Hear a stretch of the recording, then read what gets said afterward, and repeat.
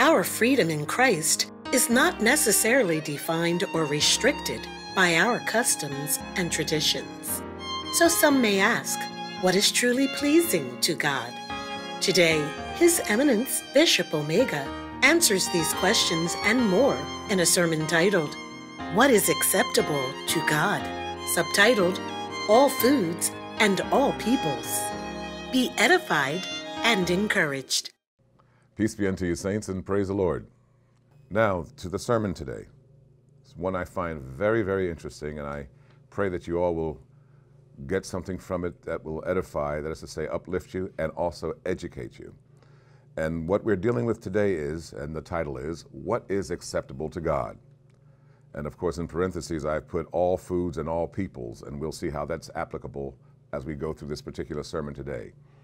Let me state at the beginning that this is divided into 3 sections because it's very important to understand what we're reading when we read the scriptures. And the reason I titled this, What is Acceptable to God, is because it's the very thing Jesus deals with as we are now in Mark. We're in the book of Mark today, but you'll see Jesus' response brings it right home as he often does. He gets right to the heart of the matter to show us what really is at issue here. What we have is a comparison of 2 ministries. We have the ministry of Jesus, which is one of healing, one of love, one of blessing and uplifting and enlightening. And then we have the other ministry of the Pharisees, which is one of hindering everything Jesus was for. Because theirs was a ministry of hypocrisy and self-righteousness, and believe it or not, self-righteousness is about the worst sin there is, because in self-righteousness you have encapsulated the thought that there's something righteous about you apart from God. And we know that man is nothing apart from God. So self-righteousness is perhaps the worst sin there is, because in it you're saying Jesus Christ isn't sufficient. You're saying you have a little bit of righteousness, and God is not really needed except here and there. And that's why people don't understand this, but self-righteousness is arguably the worst sin there is, because in it you're actually denying God. And you'll see Jesus uses that actual phraseology.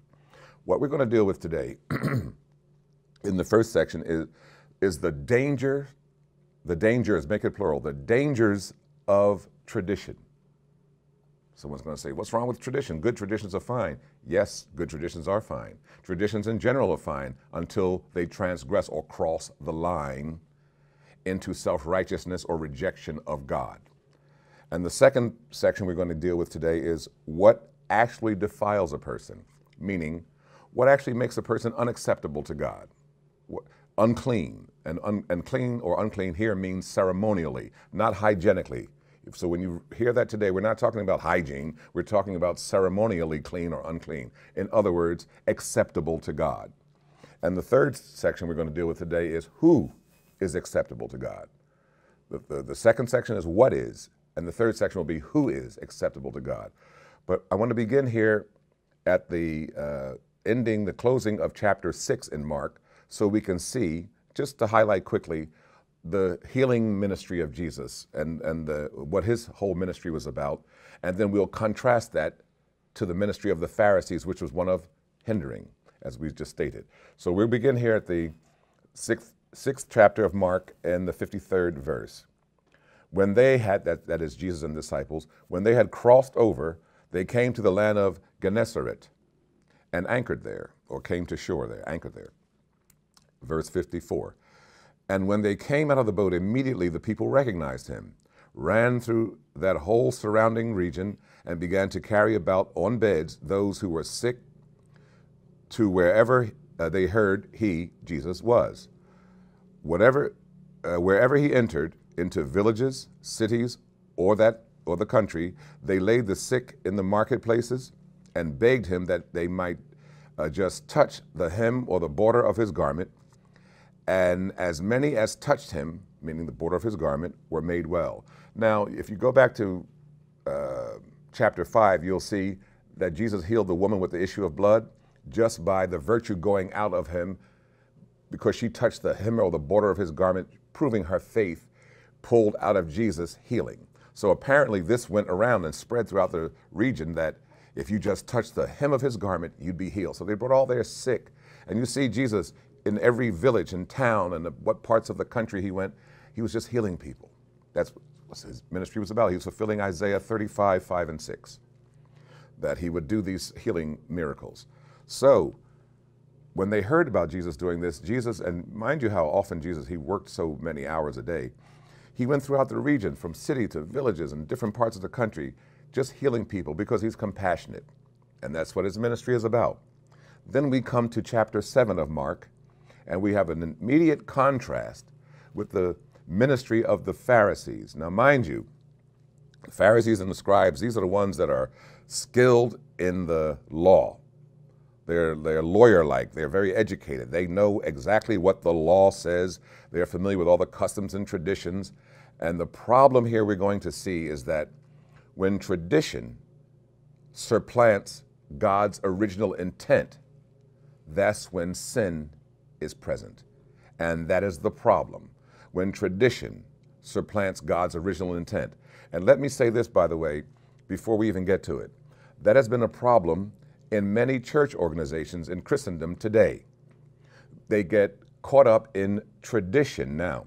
Tradition is fine until you start making that more important than the intent. For example, let's take baptism in water baptism. We're not speaking here of baptism of the Holy Ghost. God does that immediately when you believe in Jesus, contrary to what some who are less informed believe. But we're talking, let's speak quickly about baptism in water baptism.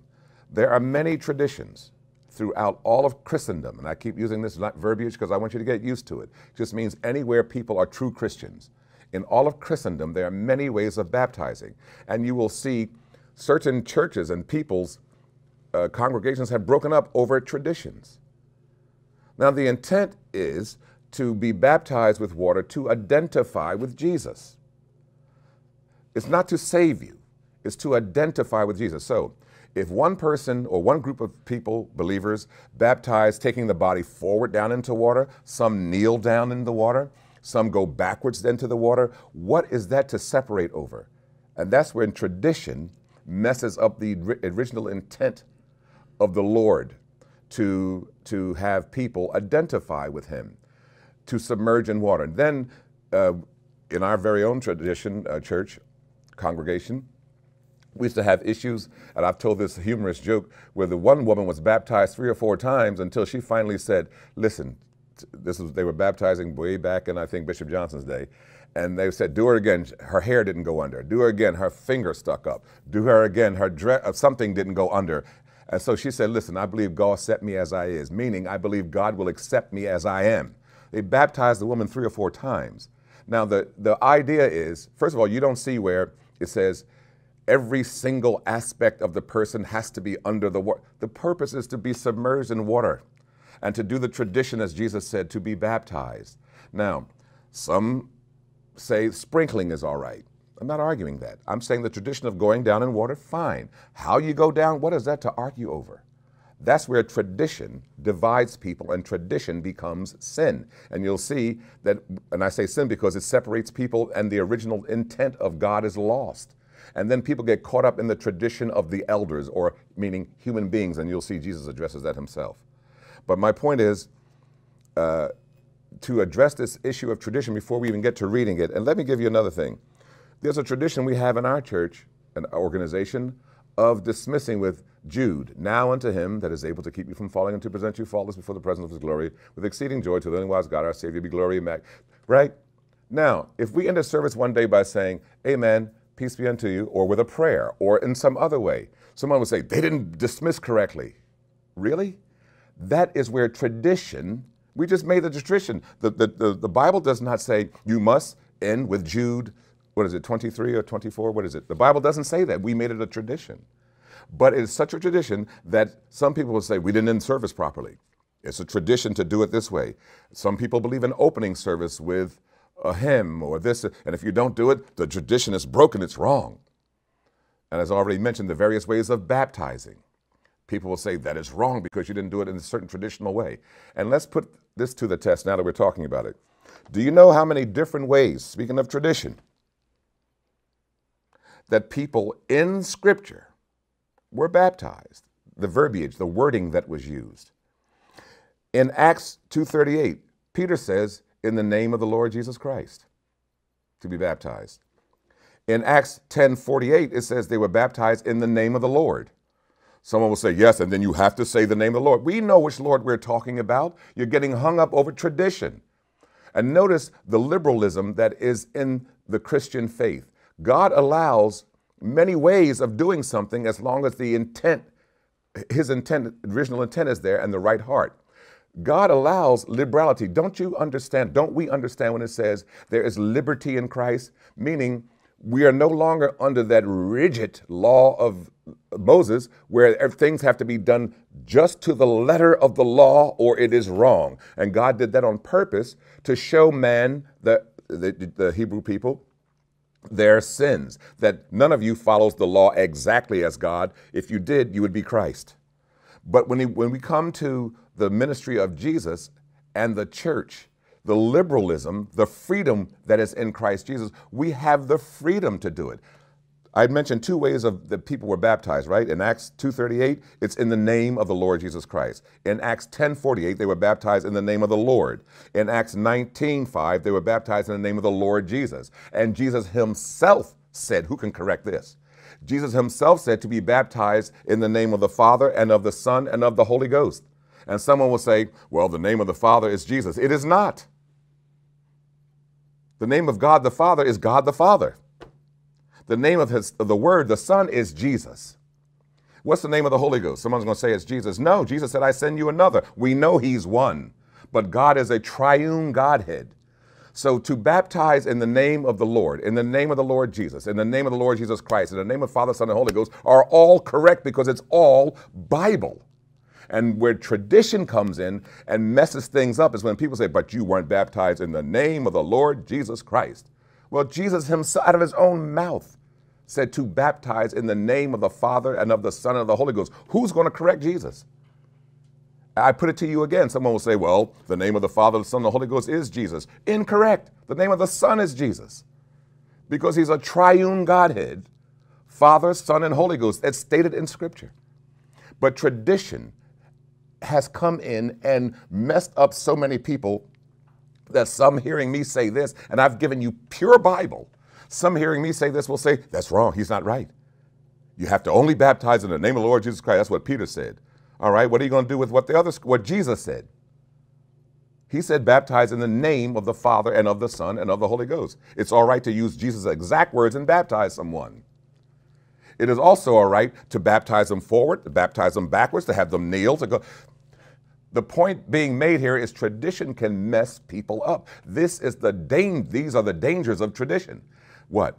That you may, through self-righteousness, think you are more righteous than you are, and, as Jesus says here, you reject the commandments of God for the commandments or the traditions or the precepts of humans, of men, of the elders. And that is a danger that people don't realize. Some, I say this for the record, some listening to me now thinking, oh, he's gone a bit too far now. But I've heard that when I first started preaching that Jesus Christ is the Son of God.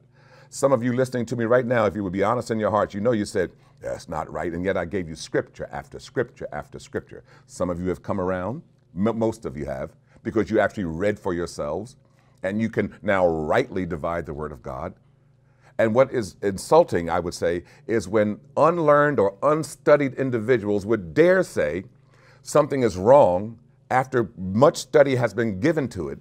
And then we'll see as we get into the scriptures today, you'll see Jesus backs up what I'm saying today.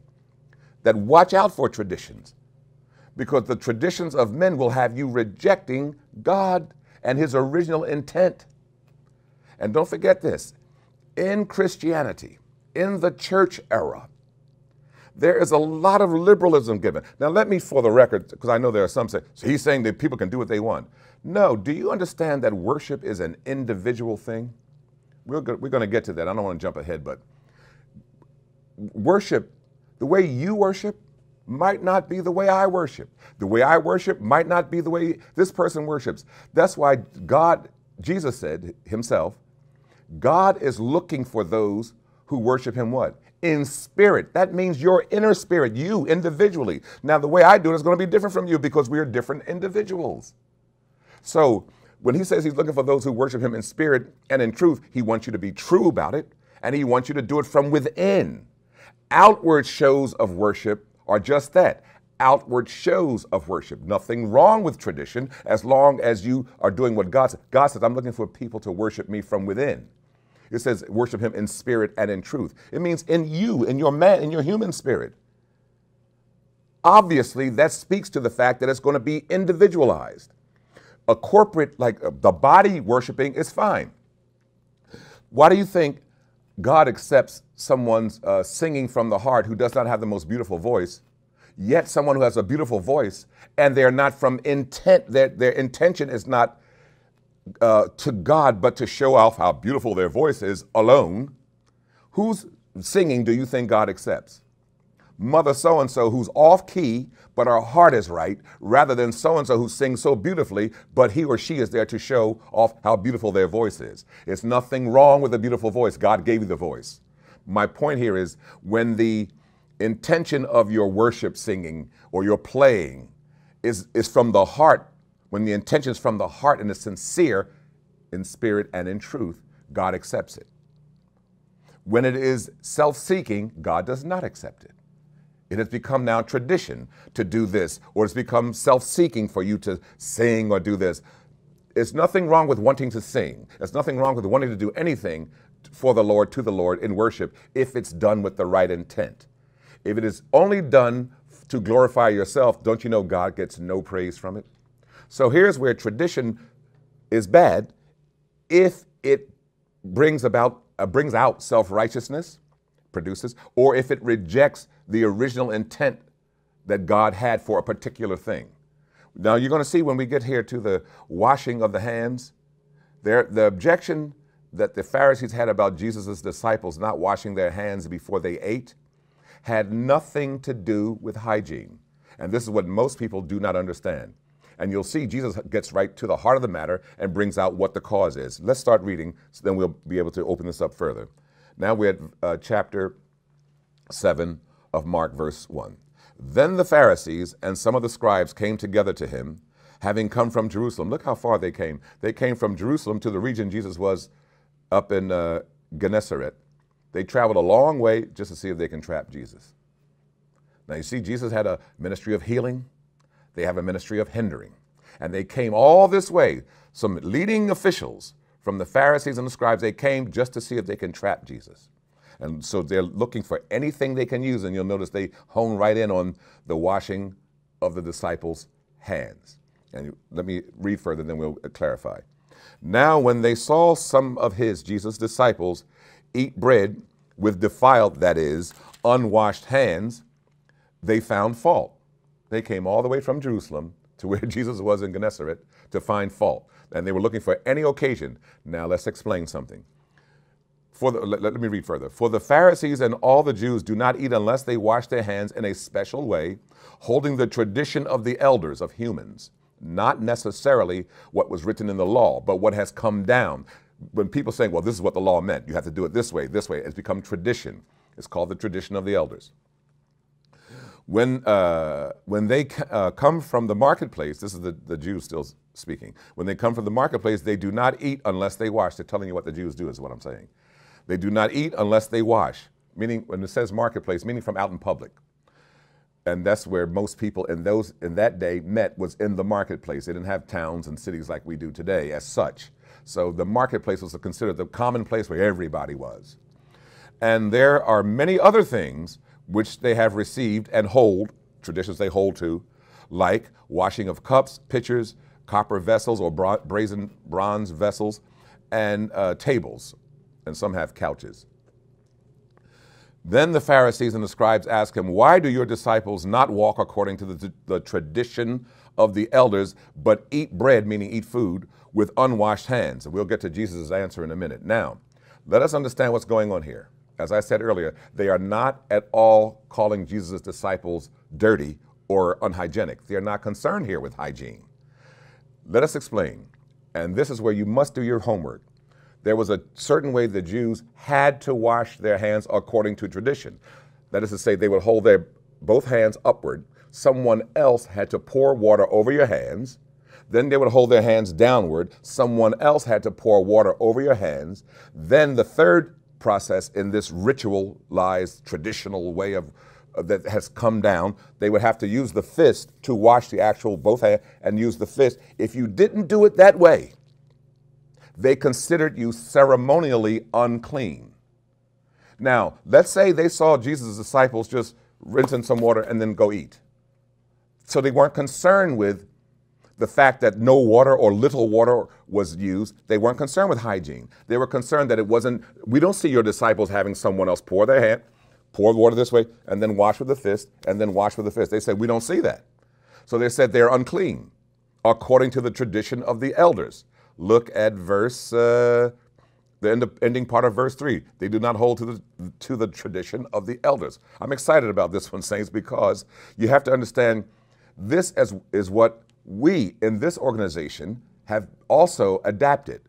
Traditions taking precedence over the intent that the word may have had for a particular action, like baptism, and like we have come with our traditions of dismissal or a certain what we call order of service. If it's not done like that, it wasn't right. They didn't have proper service. Where is it written? Where is it written? You have to look and find Scripture. Now, also, the Lord allowed, you'll see in the book of Acts, the Lord rarely, if ever, does the same thing the exact way more than once. What was he showing us?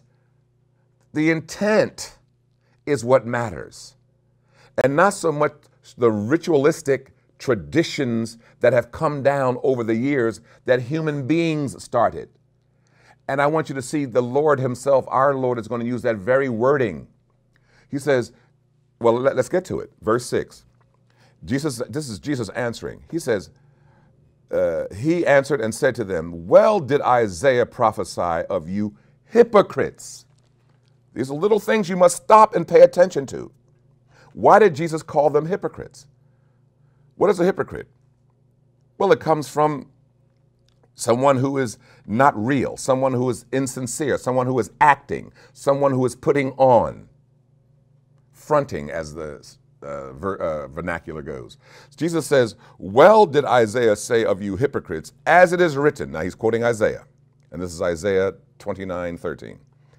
Jesus quotes Isaiah saying, this people honors me with their lips, but their hearts are far from me, and in vain, meaning it means nothing. I want you to pay attention to this wording. In vain do they worship me. What did I say? You're out there singing, and if it's not for the Lord, what are you singing for? In vain. In vain means it counts for nothing. Jesus says, quoting Isaiah, in vain do they worship me. And what did I say we're going to get to? Jesus says, teaching for doctrines, teaching for pure truth, the commandments of men. What human beings made up. Teaching as doctrines the commandments of men, of human beings, of the elders, meaning what has come down. And what are traditions that have come down to be, that have come down as now doctrine, which is not doctrine? It's when people try to interpret what a particular law meant, and then over the years, you take more of what the interpretation was or the tradition of that original law, and you say, now that's it, rather than seeing what the law meant. Now, remember that one scripture that says, you shall not muzzle the mouth of the oxen that treads out the wheat or the grain? Then Paul made it clear, said, do you think God was concerned with animals? No, he was saying a laborer is worthy of his hire. That's why Jesus said, yes, preachers can receive remuneration for preaching because they're worthy of their hire. His point, if someone is working, pay them, right? But I like the way Paul says, now, do you think he was concerned with animals? So when you misinterpret something or interpret it incorrectly, then traditions can derive from that, which people tend to follow more stringently than the intent of the original scripture. So when we're told to baptize in the name of the Father, the Son, and the Holy Ghost, to baptize in the name of the Lord Jesus Christ, and they were baptized in the name of the Lord, and they were baptized in the name of the Lord Jesus, Why are you getting hung up over traditions that you have come to practice when clearly in Acts I just highlighted 4 different ways people were baptized using certain wording? I hope you're getting what I'm saying here. Now, Jesus himself says, teaching as doctrines or for doctrines, the commandments, what men have ordered, what human beings have ordered, the commandments of men.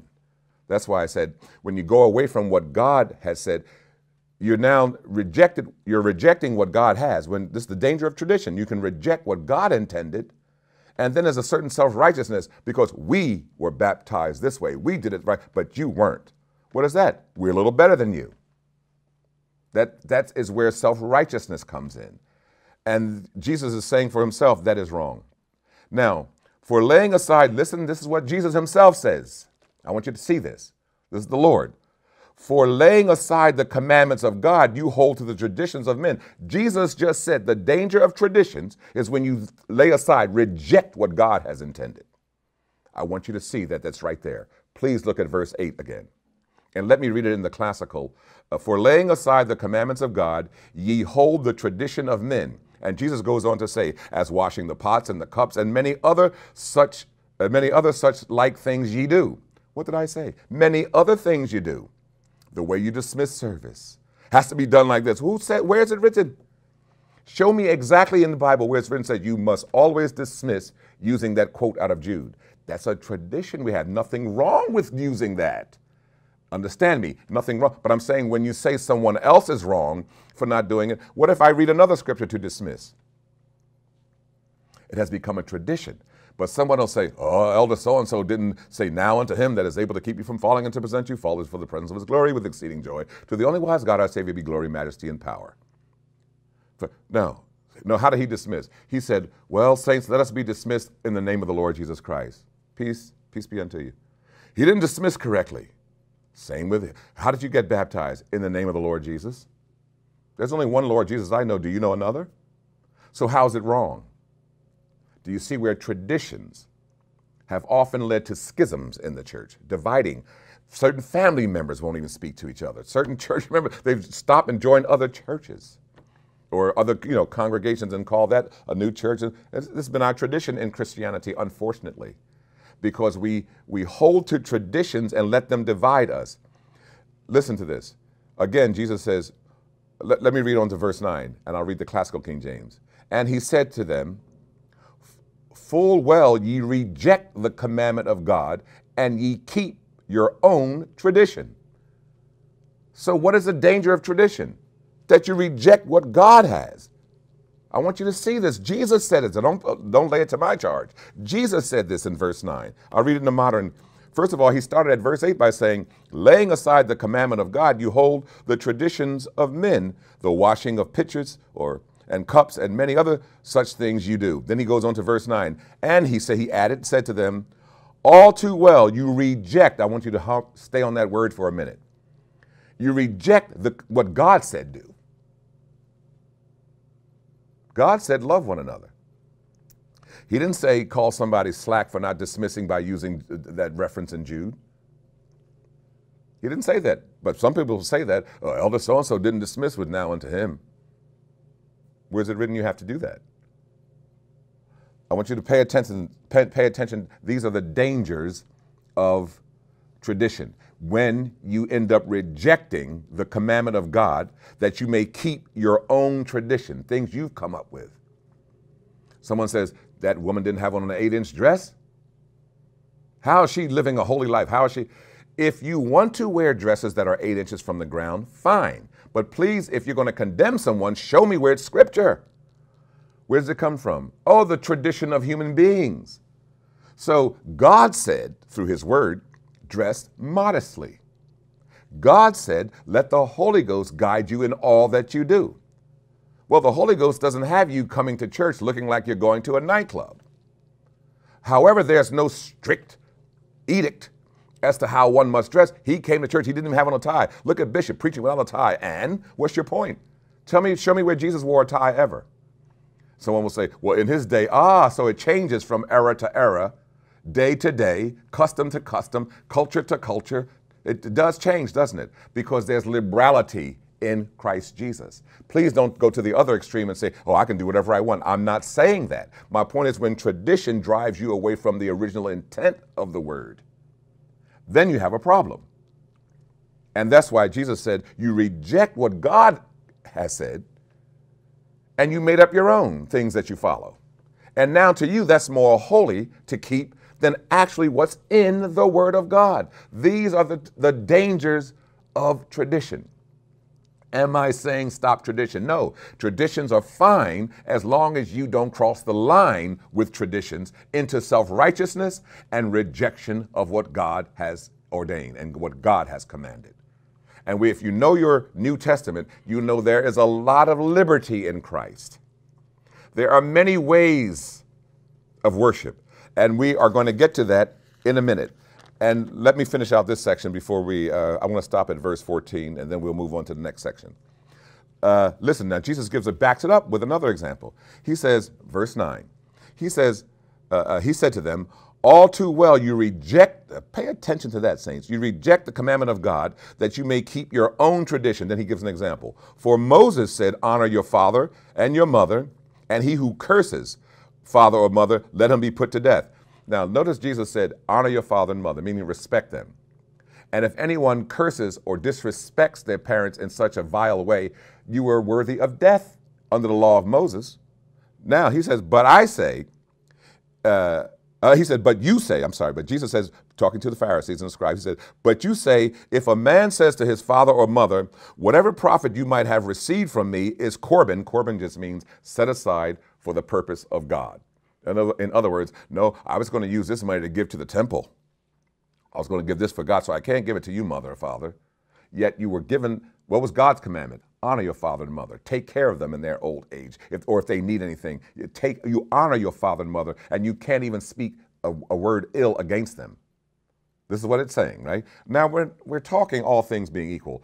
I'm not talking about someone who's in an abusive family and you're being half killed or sexually molested and all this kind of stuff. You have to honor your father and mother. Yeah, Use your common sense that the Holy Ghost gave you as well. But he's saying here, all things being equal, honor your father and mother.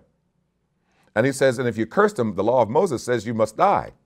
And Jesus says, but you say, you find a way. Jesus said, in a way, Jesus is saying, you all are slick. You even found a way to keep money or support from your parents by saying, oh, this is Corban. That's a Hebrew term, which means this is holy unto the Lord. I can't give it to you, Dad. I can't give it to you, Mom. I was intended on giving this to the temple at some point in the future, whenever, but I can't give it to you. Sort of a way of holding something from them because you don't want to give it to your parents. And if dishonoring your parents or cursing them was worthy of death, what is this? Not to take care of them when you know you should or you have the means to, you're supposed to. But you say, verse 11, Jesus says, if a man says to his father or his mother, whatever profit you might have received from me is Corban, that is, a gift to God, then you no longer let him do anything for his father or mother. Jesus is saying, you Pharisees make it all right for people to disrespect their parents, yet you're worrying about my disciples not properly ceremonially washing their hands in the way that has become a tradition ordained by men. Jesus is making a point here, yet you, with your slick selves, you found a way to keep support from your own parents, and you make this person feel it's all right, making the word of God of none effect through your traditions which you have handed down. And many such other things he's saying you do. Do you see what Jesus just told them? You're hypocrites. You found a way to get around the law of Moses when you want to, even when it involves people's own parents. You made it all right for people to neglect their father and their mother by saying, oh, this is Corban. This is a gift to God. I can't give it to you, Dad. You're hungry? Well, I was going to give it to you, but I already dedicated this for the Lord. Well, aren't you serving the Lord by helping your parents? You hypocrite, he's saying. You haven't seen God himself to help him. How do you do it? By helping one another. Anyway, he's saying you found a slick way around the law of Moses, he's saying, didn't you? He's almost complimenting them in the sense that saying, you people are really slick. You found a way to withhold from your parents by making it a tradition by saying, well, if you dedicate that money to the Lord, then you don't have to take care of your father and mother. That's what I meant by he's almost complimenting them. He's saying, you're really slick, aren't you? So we see that Jesus made it the point there that tradition can be dangerous The dangers of tradition, self-righteousness, and hypocrisy. Rejection of what God said to implement what man says. That is the danger of tradition. And just for the record, let me end this section 1 by saying, I am not saying stop tradition. I am not saying stop dismissing with that reference in Jude. I am not saying do not baptize in the name of the Lord Jesus Christ. I know someone's going to misconstrue what I'm saying here, so I have to put this in the record. I'm saying when tradition supersedes or transgresses or nullifies the true intent of God's commandments, then you have a problem with tradition. And also when it supplants the core meaning of a particular scripture, then you have a problem with tradition. Now we're moving on to Jesus making the point, since they're saying your disciples, they're defiled. Defiled means unclean or unacceptable to God. So they're saying the traditions, they don't wash their hands this way with having someone else pour, and then this way that the water poured down, someone else poured. And as long as the water pours off, covers down to the wrist, that was all considered part of the hand. You were considered ceremonially clean, and especially when you ended it with the fist washing hand in hand. So now Jesus is going to make the point. Since you're speaking of what's defiled before God, what's unacceptable to God, let us talk about foods. Since you said they eat meat, meats just mean here foods. Doesn't mean bread just means here food. Doesn't mean actual only bread. Jesus says, let me clarify what really does corrupt a person or defile a person. And then he goes on. And don't forget, the Jewish society in that day, and even today for the Orthodoxy, are strict traditionalists, and they believe in keeping the traditions. And some of them, some keep traditions so much so rigidly that some have forgotten what the original law is, but they know what the traditions are. So Jesus is saying here, what we're about to get to in section 2, which is verses 14 through 23, what we're about to cover now in the 7th chapter of Mark. Now we're talking about what actually defiles a person. What makes a person unclean, unacceptable to God. And Jesus gets right to the heart of the matter, as always. When he called all the multitude to himself, he said to them, hear me, everyone, and understand. There is nothing, would you please come back, these are the words of Jesus. There is nothing that enters a man from outside which can defile him. But the things which come out of him, those are the things that defile him. Now notice he adds here, and some say the original manuscripts may not have this, but listen to this, verse 16.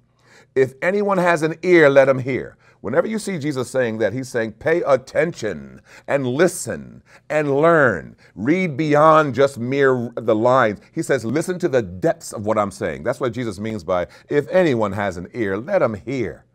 In other words, we would say today, man, check this out. Understand what I'm saying. He's not so concerned with what goes into, now why am I, what goes into a person? Why is Jesus saying that? Because in the Jewish tradition, shellfish, lobsters, crabs, you name it, all forbidden. Pork, of course, forbidden. Certain animals with hooves a certain way, and forbidden, according to the law of Moses. And Jesus' point here is that law of Moses was done to highlight your sin.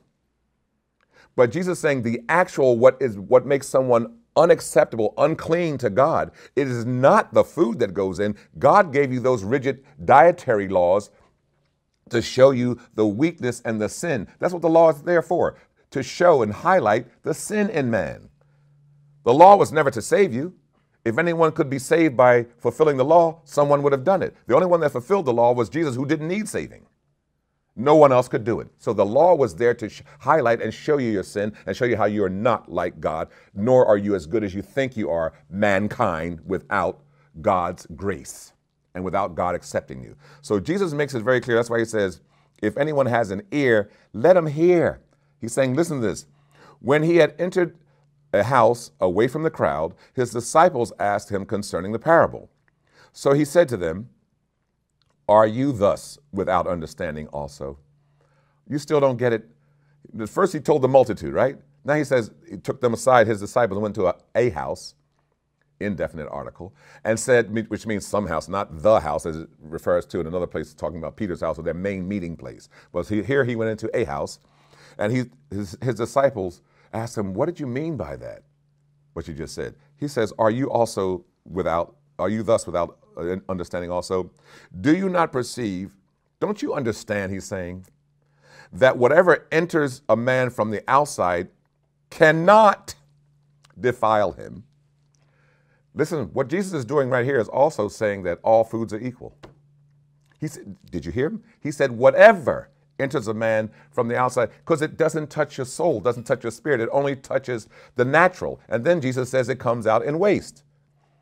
And by that, purging all meats or purifying all foods. By that, Jesus just said, really, you can eat anything you want. Now, here again, he that has an ear, let him hear. He is not saying, for someone who says, oh, really? I can eat pork. I like pork, but I have high blood pressure. Then you don't eat pork.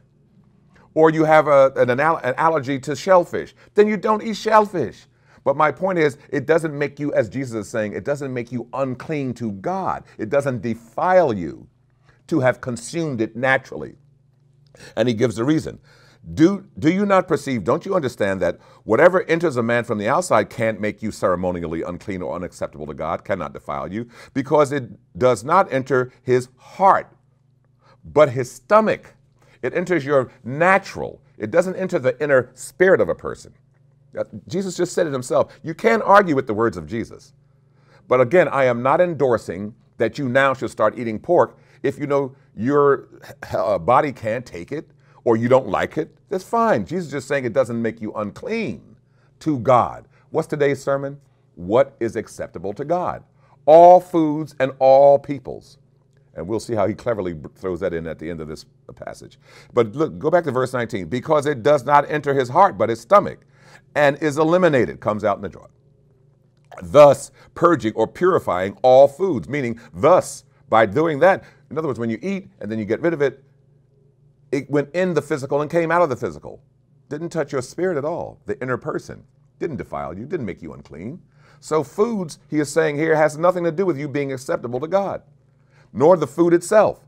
Is it rejected or unacceptable to God? Remember the dream that Peter had? And he saw all manner of things coming down on the great cloth. And he said, rise, Peter, kill and eat. Peter, being such a traditional Jew, he said, no, these lips have never touched anything unclean. Even in his dream, he's opposing the Lord. That shows you how ingrained tradition was in the Jewish society. But of course, later the Lord touched Peter and his understanding, and it opened up. And was he even talking about foods? His main purpose was, you cannot reject Gentiles. I came first, and we'll get to that as we close. I came first for the lost sheep of the house of Israel.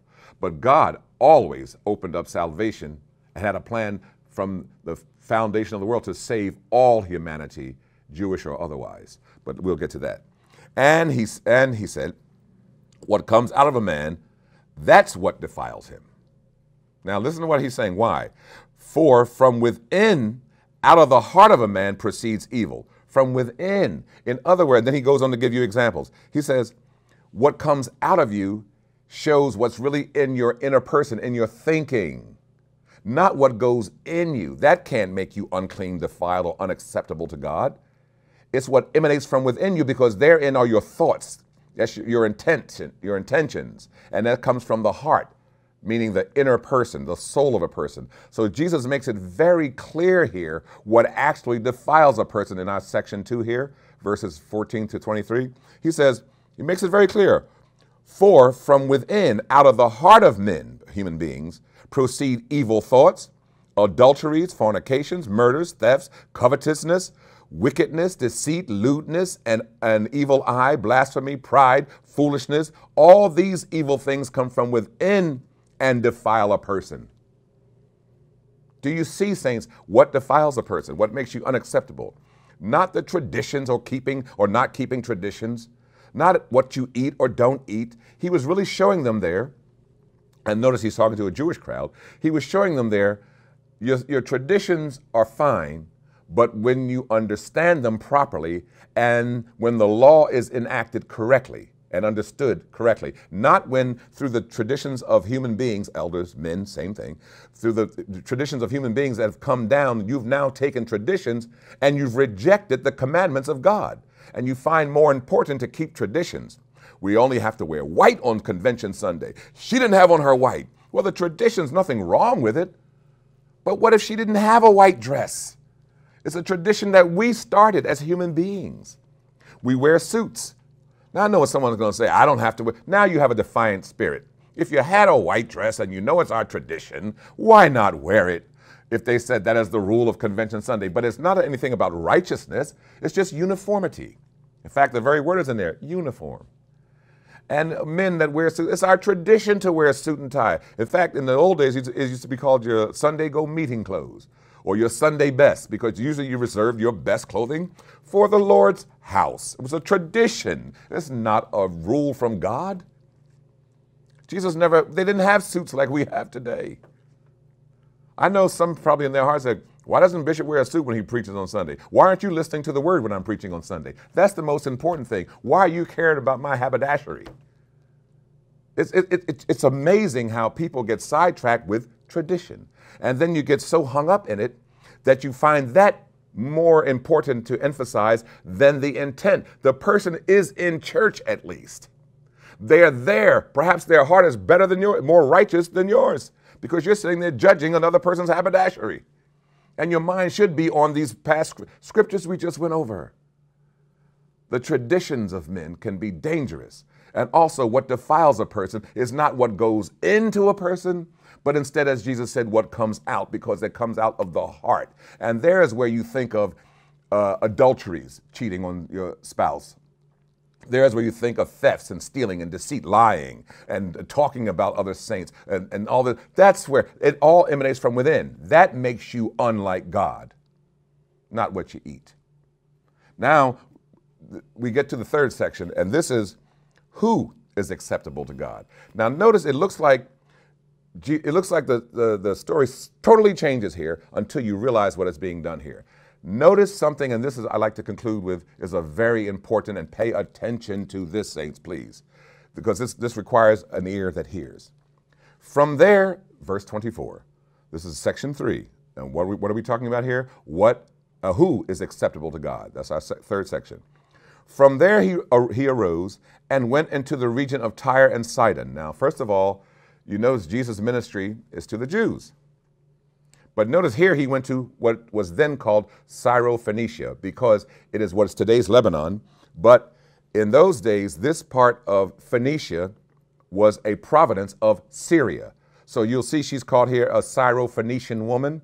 And yet I'll take you to another reference where she's called a Canaanite, meaning a descendant of those who were originally in what is today's Israel, a Canaanite. But let's get to this in a minute.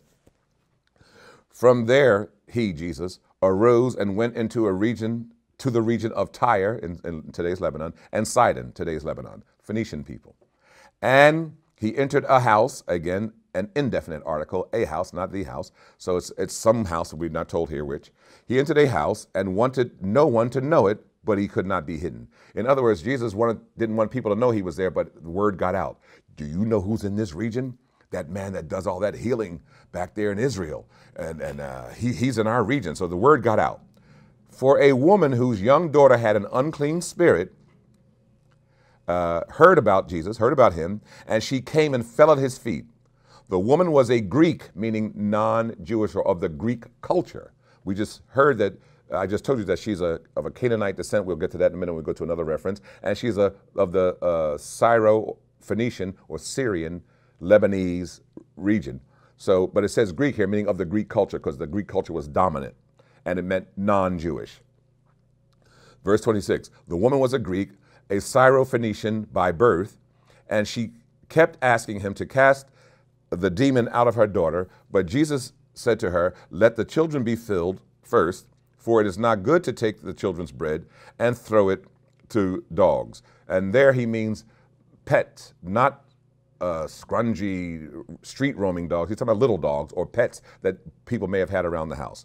And notice he's speaking to that Syrophoenician woman because it was commonplace for them to have dogs in the house, not so much for Jews. And that's why dogs are considered unacceptable. That's why he said, it is not meat. Now, it sounds like Jesus is insulting the woman. We'll get to that in a minute. He's not. He's drawing out her faith in a gracious and kind way. And she said, verse 28, and she answered and said, yes, Lord, yet even the little dogs, meaning the pets, even the dogs under the table eat the children's crumbs. He said to her, for this saying, go your way. The demon has gone out of your daughter. And when she had come to her house, she found the demon gone out and her daughter lying on the bed.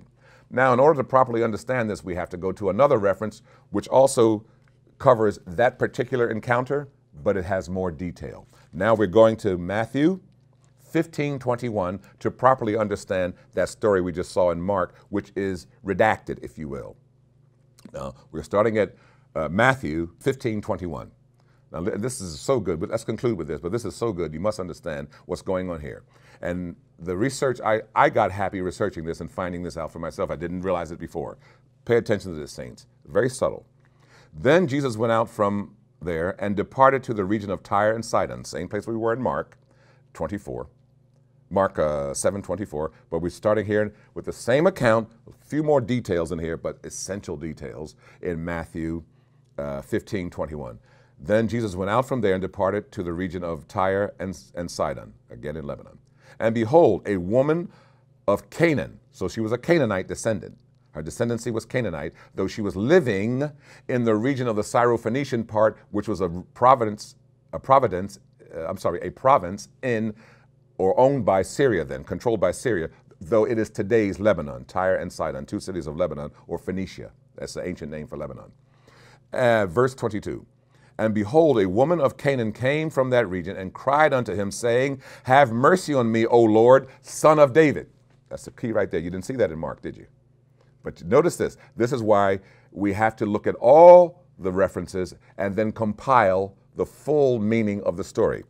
I want you to pay attention to that. She added, O Lord, yes, she did say Lord, but she added son of David, because she knew that Jesus is that long-awaited or talked about Messiah claimed by the Jews, the believing those who were following Jesus. They said he's that fulfillment of the son of David. Son of David always referred to the Jewish Messiah. Listen to this. My daughter, she says, is severely demon-possessed. Verse 23. But he answered her not a word. Now, you didn't see that in Mark. Here, Matthew is telling us that Jesus did this. He didn't answer her. He didn't pay her any attention. Now, he's not being mean. Jesus is not mean. He's compassionate. What is Jesus doing? Well, let's read on. I'll give you a heads up. He's drawing out her faith. Now, this woman's a Gentile. He came for whom? Let's read on. And his disciples came and urged him, saying, send her away, for she cries after us. But he answered and said, I was not sent except to the lost sheep of Israel. Then she came and fell down, worshiped at Jesus' feet, and said to him, now notice this, Lord, help me. Notice where she did not say the second time. She did not add son of David. Why? Well, let's read on. But he answered and said, it is not good to take the children's bread and throw it to the dogs. And she said, meaning little dogs or pets, not the scroungly dogs in the street. And she said, so he was not insulting her by saying that, but she knew something about Jewish tradition. And that's why she says, yes, Lord, no son of David again. Yet even the little dogs eat the crumbs which fall from the master's table. Then Jesus answered her and said, O woman, great is your faith. He was drawing out her faith. Great is your faith. Let it be to you as you desire. And her daughter was healed from that very hour. Now let's explain this. The reason Jesus said nothing to her, because she used the verbiage, the title, Son of David. And he says to his disciples, I have not come except to the lost sheep of Israel. When she appealed to him on the basis of being the Jewish Messiah, he could do nothing for her. Because at this Advent, this time on earth, he came for the lost and had to present to them first salvation and healings and all this to the lost sheep of Israel. But when she pled to him on the basis of help me, Lord, no son of David, Lord shows you that God is willing to hear and save and help anyone who desires him and pleads with him just on the basis of Lord, not son of David, because son of David was throwing in the connotation that the Jewish Messiah is here. Help me on the basis of that. He says, no, I'm here for the lost sheep of Israel on my first advent to earth. But on the basis of crying to God just as Lord, then he could help her. That's why he helped her on her second cry to him, not on the first cry. Now, he wasn't being mean. What he was doing was drawing out her faith. And he did graciously draw out her faith as she dropped that term, son of David, and she just said, look, I'm desperate. Any mother for their child. And she just cried to him, Lord, meaning I know you are sovereign. You're the only one that can help me. But she didn't throw in son of David. So Jesus is saying, on this basis, I can now help you. Woman, at this saying, what you said just saved your daughter. Go home, she's already healed. Because she appealed to him on the grounds not of the long-awaited Jewish Messiah. He's there for the lost sheep of Israel first. He has to offer them first. And at this first coming, he came for the lost sheep of Israel and to help the lost sheep. But God is so gracious. Look at how grace just spilled over into the Greek/Gentile /Syrophoenician world. And he even helped a woman who just pled to him on the basis of God help me, Lord help me. And what is the Lord telling us here? He always hears anybody who calls on him on the basis of faith alone. But when she called on him on the basis of being the Jewish Messiah, at this time he could do nothing for her because he had already ordained, the God had already ordained that you are sent now to earth for the lost sheep of Israel first. Salvation is of the Jews. Take it to the Jews first. That's the way God had it. And so when she pled to him the second and third time, she said, I know, Lord, but even the dogs get the crumbs that fall from the master's table. Even, I know you came here to feed, and he says children, he meant the Jews. They're the actual children of the vine, the original vine. So he said, I know, she's saying, I know, but can I just appeal to you on the basis of, Lord, help me? I like what she just said, Lord. She said, then she said, came to him saying, and worshiped again, saying, Lord, help me. How could Jesus refuse her? And God is telling us that. How can God refuse anyone who comes to him on the basis of, Lord, help me? Remember Hagar? God heard her crying when she and her son Ishmael were out, and God came and helped her. I heard you. When you appeal to him, he doesn't care who you are. So what is this third section? Who is acceptable to God? Well, I'll tell you. All are acceptable to God in the sense that all that come to God in faith are received. And what is acceptable to God? Anything that is not defiled. What isn't defiled? Anything that in God's eyes is clean. So all foods are clean to God in terms of being defiled or unceremonially unclean. And all people are acceptable to God when you come on the basis of, Lord, help me. So to conclude today, let us just say, what is acceptable to God? Anyone that comes to God in faith. Who is acceptable to God? Anyone that comes to God in faith. And remember this, all foods and all peoples are acceptable to God on the basis of cleanliness and lack of cleanliness. Do not think that God favors one person over another, one dietary plan over another. If it doesn't hurt your health, eat what you want. And when it comes to people, show favoritism to no one, but show love to all, as God does accept anyone who comes to him in faith. And that is what is acceptable to God. God bless each and every one of you. Continue to read the word, pray for one another, love one another, forgive one another, be gentle with one another. Peace be unto you until next time. God bless you all.